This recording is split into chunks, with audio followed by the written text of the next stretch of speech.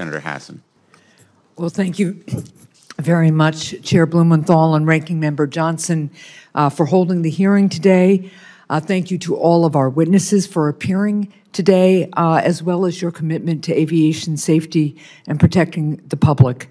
To Chris and Clarice Moore, thank you for being here. I am so sorry for your loss.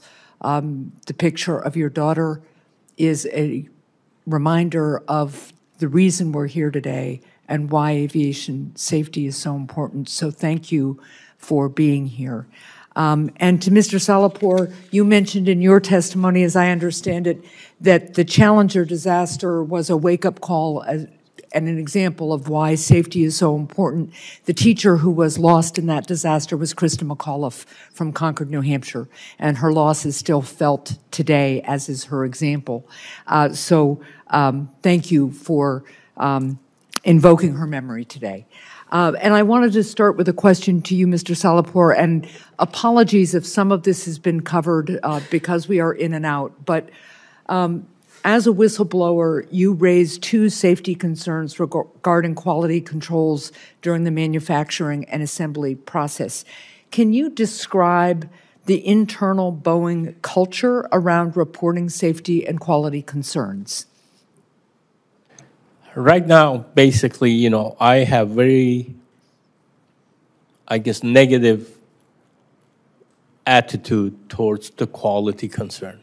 When I bring something to my boss to say, we have problems with this, and he prevents me from even documenting and prevents me from even sending the information to the SMEs, the subject matter experts, to me, that's a problem.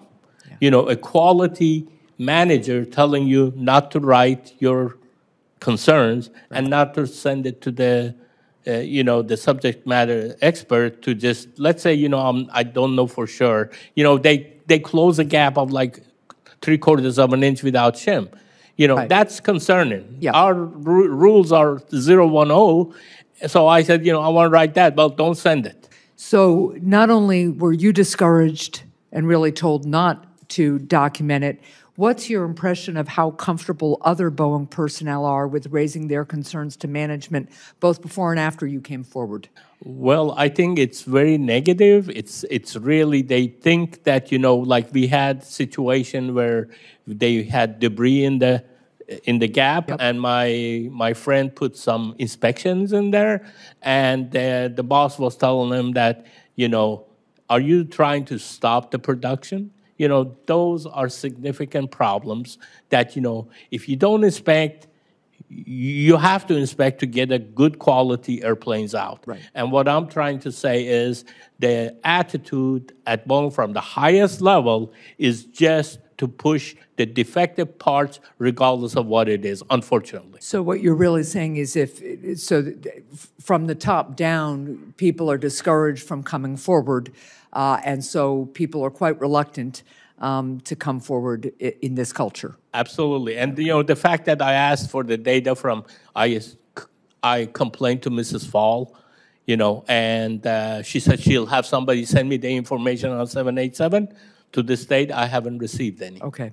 So another question for you, sir. In 2020, Congress reformed safety and certification requirements for aircraft manufacturers following the 737 MAX disasters. What was your experience with how those reforms were implemented and whether Boeing appropriately followed them?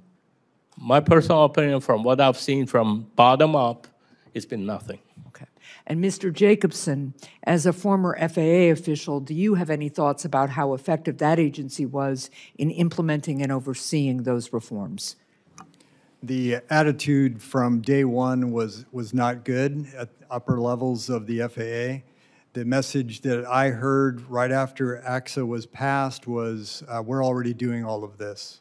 So that's the wrong attitude from day one. Mm-hmm. And then what I saw, I tracked a lot of the implementation of AXA, working with Senator Cantwell's office, and what I saw there was kind of a half-hearted look at all of these recommendations and requirements.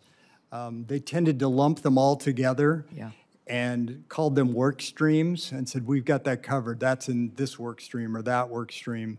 And instead of taking each individual provision very seriously and attacking them, that was not the attitude. Thank you. This is a question to both Mr. Pearson and then again to Mr. Jacobson. You both raised concerns about the 737 MAX, one of you directly with Boeing and the other with the FAA. Given the safety failures that have led us to this hearing, how can Congress better empower whistleblowers, protect them from retaliation, and reestablish a willing adherence to safety standards? So we'll start with you, Mr. Pearson. As I said, Senator, we really shouldn't have to rely on whistleblowers. But with that said, I think that all these programs need to have much more oversight, because what happens, for example, right now, if a Boeing employee wants to submit a whistleblower report to the FAA, they submit a hotline report, and those hotline reports go in, and then it could take months potentially for them to investigate it. And sometimes we've been told that employees don't really know what happened. And so I think that there's a lot more, it needs to be a lot more attention. And again, I think what we need to talk about is leadership at all levels, not just at the senior level, but even at the very frontline level. We need to treat people with respect, and we need to value these employees. And I think that will help a long way. I think we're not providing enough training to these employees.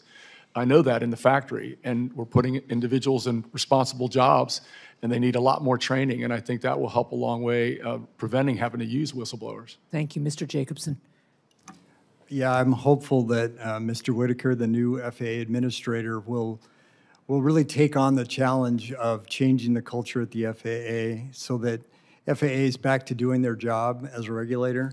If they just rubber stamp everything that the manufacturers do, then it's really they're not doing anything useful.